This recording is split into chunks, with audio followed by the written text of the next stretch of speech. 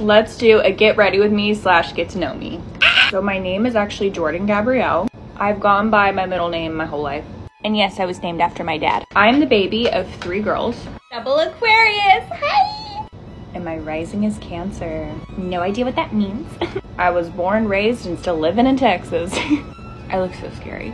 I was a dancer for 15 years, specifically ballet. It was like my first love. I stopped when I graduated high school and I regret that, but I really wanted to be an actress. So I went to school for that and writing. But your girl dropped out. Twice. My favorite colors are sage green and rose pink. In middle school, I overplucked my eyebrows, like all gone, because someone told me I had my dad's brows. My family and I have a total of 4 dogs named after book characters. My dream is to rescue senior dogs. Yep, that's me. Mwah.